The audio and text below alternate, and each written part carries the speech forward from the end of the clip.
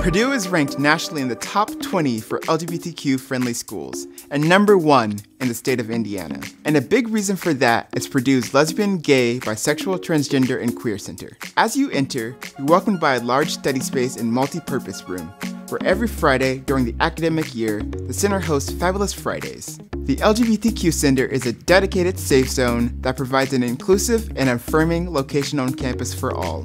One of the signature programs of the LGBTQ Center are the trainings and workshops that we do.